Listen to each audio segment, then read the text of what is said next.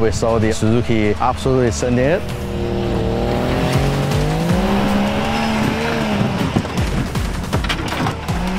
Oh, no, this car is gone. There's no way he's going to save it. I'm turning around, the guy's in the tank. Guys, get out of the way, because I didn't know how far Darren was going to be rolling down this hill. Bit of carnage, bit of wheel spin. Mate, I've got Jeeps running through the creek. I wonder how Tom's going to go into Unimog. It made it look like he was driving through McDonald's. Hello, can I get one Big Mac, please? Simon was telling me, full send, full send. Simon literally was yelling in the radio going, Rico, full flat on the floor. Lucas and his family have opened the park up, first time in history, to night driving. You've got to drive through water before you get to the rock. So your tyres are already slicked up, not a lot of traction. You okay in there?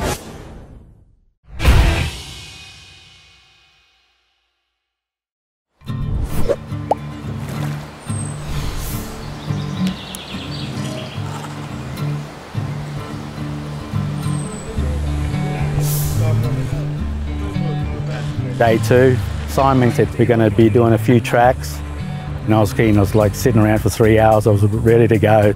Looking forward for today. First track of the day, the skids, was good. It was technical, a good warm-up. Name of the game was to challenge us a little bit more with our driving today. It was interesting. There was a tire track. I don't think most people have to worry about those branches. Simon went through it. I just felt it might be to do with driver experience, but I was just able to get through quickly. Oh, Betty, how you feeling looking at that rock face? It's a bit airy, but we'll give it a go. You're talking about my head. To do it myself, I probably would have maybe chickened out, but having someone like Simon with his experience, it was quite easy. We just climbed right through it, piece of cake. Awesome! Rock step section there, you had to go up to the right, then left, and then right again to get up.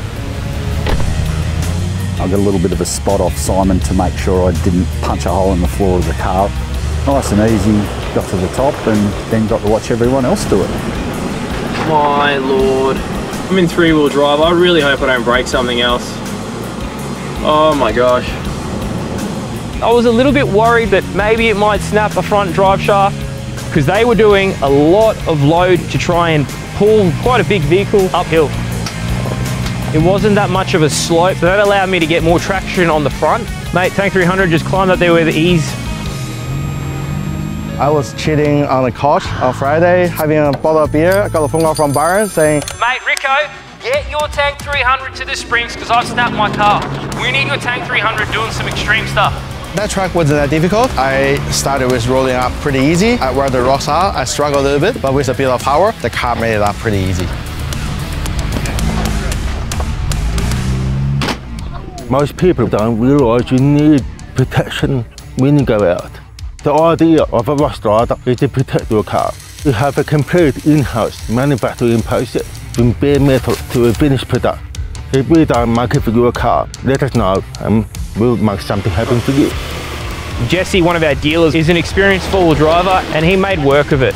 So I was like, Dan, how about you try this one over here? And I'm like, that's what we're here for this weekend, just to try some harder stuff, do something a bit challenging for the car. A little bit of wheel spin, a little bit of a bump up over a bit of a hill. Em came up in the Amarok, she just blasted up there. Emily from Carbon, driving this stuff like it's nothing. A few of the other guys struggle a little bit, but this thing does it really, really easy. It's twin lock and geared and everything. We had no problems with that.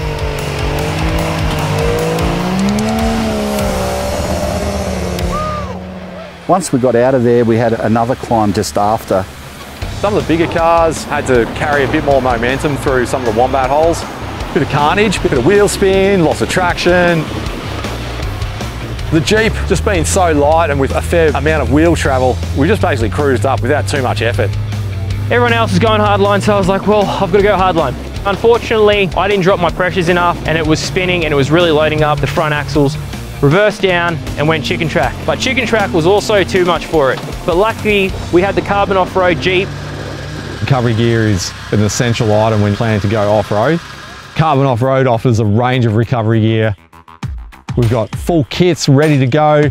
You can buy individual components to beef up your own kits that you've got. Get in touch with us, have a chat. We're happy to help you make the right decision on your recovery gear. Tank 12,000, did a great job. Most of the other crew came through pretty unscathed. We got to Toyota Hill eventually after I got winched and deflated my tyres. There's a creek running through the bottom of Toyota. Mate, I've got Jeeps running through the creek. That was a bit of fun. I splashed everywhere. I threw mud everywhere as well. We're here ready for our next challenge. We've got a volunteer who we're going to send to the top, turn him around and bring him down and see what it's like. Could be a good run. Let's see how he goes. And that was our turn and we hit Toyota Hill. We saw the Suzuki absolutely sending it. I could see that it was getting a little bit more challenging.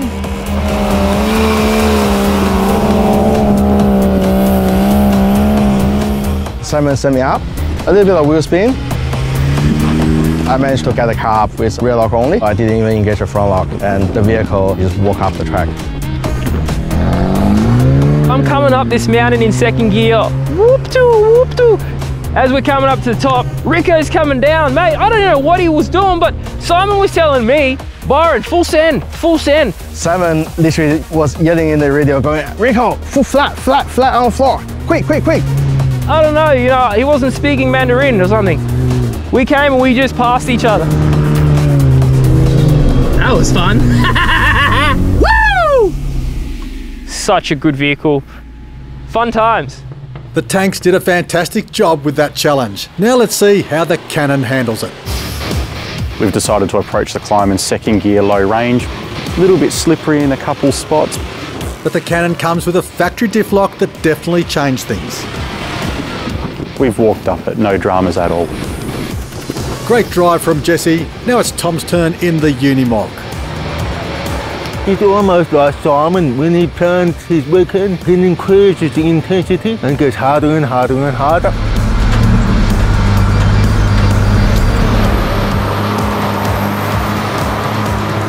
That was a tricky one for Simon, but we made it through.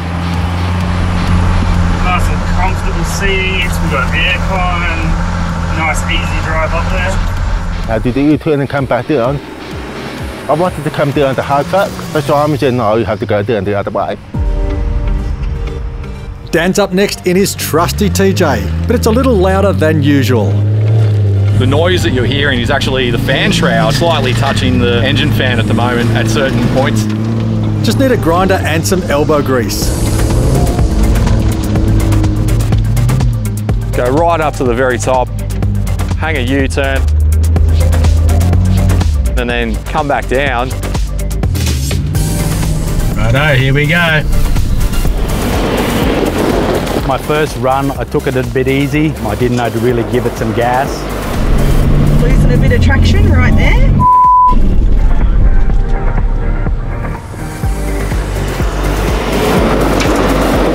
Come back a little bit further.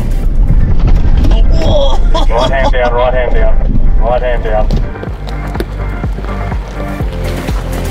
After being coached by Simon, second or third attempt I think it was, I got up the top. It was a great feeling. Now that everyone is warmed up, let's move on to something a little more serious. Let's go! We got to one of the extreme climbs. Hardkorr Climb.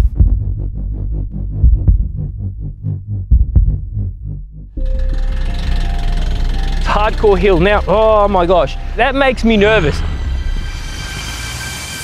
It starts off pretty technical, there's some big rocks and you've got to carefully pick your line. And I thought, oh, this ain't too bad, it's fairly flat, and I'm thinking Hardkorr Climb's a bit of an unusual name for it. Then we got around to where it got serious and I thought, oh, okay. That was a good warm up, mate. That's it. He split the vehicles into two. The extreme vehicles, the Unimog, the Suzuki and the Jeep, they pulled to one side. Myself and a few others took the chicken track. But the chicken track, it wasn't easy. We're sliding, we're skidding, we're turning corners. My heart was pumping. First time I've seen this track. Big waterfall, rock garden at the top there. This looks really steep, and I know Darren's rig is super short wheelbase. I'll give it a red hot crack. Told Jai before that if I'd roll it, I'll roll it onto my side rather than his, so. The Suzuki, he started pretty well. Didn't even have too much wheel spin. He was on a good line, and then the car bounced over a little bit, and then the rear's hooked up. The wheels lifted, and I thought, yeah, I'll reverse back down, and I missed the gear. Oh, no, this car is gone. There's no way he's going to save it. I remember looking at Jai as we went over and just telling him goodbye. Bye. I'm turning around, the guy's in the tank. Guys, get out of the way, because I didn't know how far Darren was going to be rolling down this hill. Go back, back. Lucky the Suzuki had roll case in it. When you've got the right gear and you apply it in the right way, it will save your life. He actually looked pretty excited as well. He go, oh yeah, not injured. That guy has got more ticker than me. He was ready to have another go. That's a trip to the parts bin both ways. If you're loving this content as much as we love making it, make sure you follow our page. I started panicking a bit. This is literally my third time doing a proper four-wheel driving tracks. Someone told me, just watch the Suzuki. The Suzuki will pick the right line. You saw what happened. Simon's stressed, I'm stressed. He's on a Tank 300 that's nearly stock. I feel sick, I could nearly vomit. Simon came to me and went, are you sure you want to do it? Let's do it. I'm already here. It went really well at the beginning until we reached the rocks. And then I was actually quite scared. Lucky that we have Jesse, a very experienced four-wheel drive operator. He was standing on the top trying to guide me the line. Okay, see how you slowed down as you came up? Yep. You have to roll through that. Okay.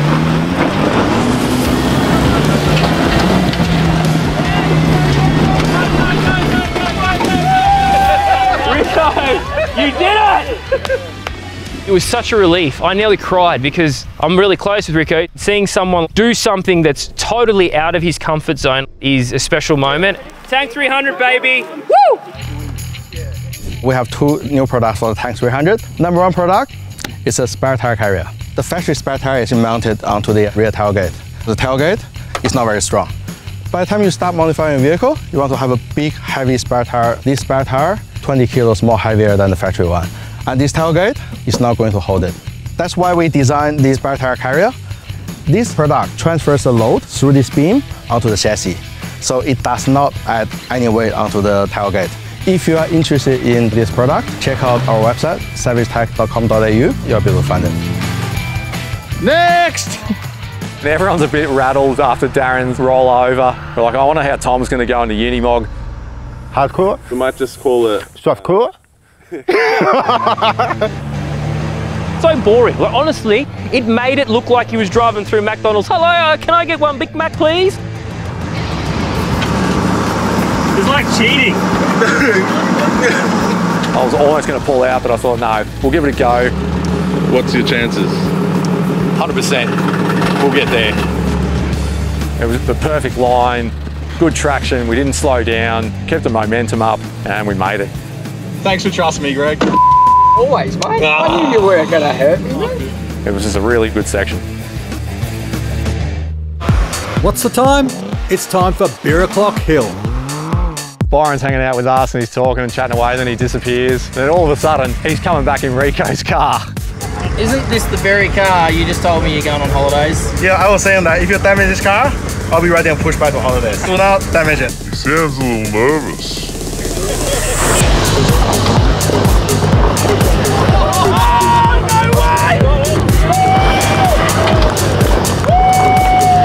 We made it! See? Told you no problem. Well done, well done. I do, what the hell? I'm going to ask Simon if you'd like to be my pet. He was not prepared for that. Man, it is chopped out. It's an absolute mess up here. I've never seen it looking this bad. Oh! Come on, Tom! Woo! Awesome! Awesome. Great drive. Lucas and his family have opened the park up, first time in history, to night driving. Just such a crazy atmosphere. There was about 30 cars on the night run. I love night driving. He turned the whole four-wheel drive concept into a massive challenge.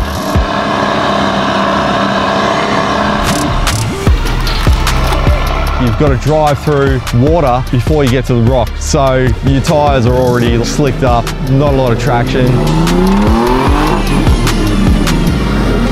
One of the winch trucks nearly made it up the way, and then his fridge just wasn't tied down properly, so his fridge just slid all the way back down to the bottom again.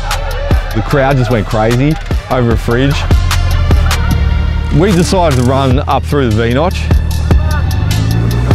We thought that it was probably our best chance of actually driving something. We got about halfway up, and then unfortunately we just lost traction on the driver's side. We dropped down into that hole. It was obvious after 5 minutes of having a crack that we had to pull the winch out.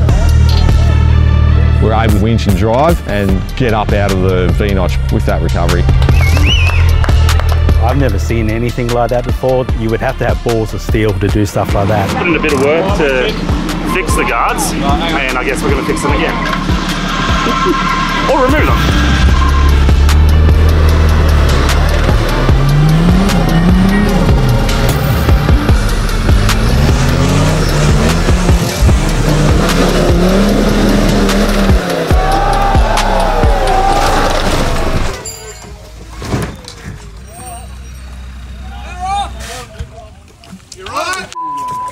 You okay in there? Yeah, I'm just waiting for a mate. I was thinking, oh no, it's going to stop any second, but it didn't, kept going. And yeah, then when the roof started squashing in, I thought, this is no good. Luckily I had my seatbelt on, so it was a weird feeling hanging upside down in it, especially my weight on my shoulder. It was an unusual feeling undoing it and hitting the roof. As soon as he was on his roof, Simon, Lucas, a few of the other crew were straight down there, checking to make sure that everyone was okay and getting that recovery done safely, got everything sorted, got him back on his wheels, and he was out a little bit later on that night. Whilst we were out working up an appetite, B was back at camp cooking up a feast. Welcome to MDC cooking class. My name's B Frost. Today we'll be making Thai beef salad, which the Thais will call it yam nia. Let's get started. I like to use sesame seed oil. Don't put too much in it, you don't want to overpower the meat. Let's get our steak in. We'll start making our dipping sauce for our num jim. First thing we want to do is add the garlic, just the chili, we'll just do one, palm sugar, coriander root. Once you got all your dry ingredients in, you want to give it a little bit of a bash. All right, now we're going to prepare our salad. So shallots, coriander, red onion, straight into the mixing bowl. Your mint goes in, come back to a nice fresh meal. You can't beat it. So what we'll do now is cut the steak. You want to cut against the grain. Put your knife in a 45, and you want a nice thin slices like that. That just goes into the bowl. Obviously it's a big crew, so I had to bring a rice cooker. So you just want to press it into a bowl like that. Grab yourself another plate, couple of spoons of num jim. Give that a really good mix. Grab your salad. So that's my yum nia, cooked in my MDC low profile camper. This is really good. The general consensus is I will eat a poo sandwich if the bread is fresh. But what I will say about this, it is absolutely delicious and the best Thai beef salad I've ever had. Great day, great weekend. The tracks selected were fantastic. All in one spot here at the Springs 4x4 Park. This weekend has been an amazing weekend. It's a bucket list of mine. I loved it out here. What a crazy episode that was, but do you guys realise that that was the second part of the series? So why don't you go back and watch the first part to see how we got into this mess, but also how we put one of the campers to the extreme ultimate test at the Springs 4x4 Park. Watch it right here.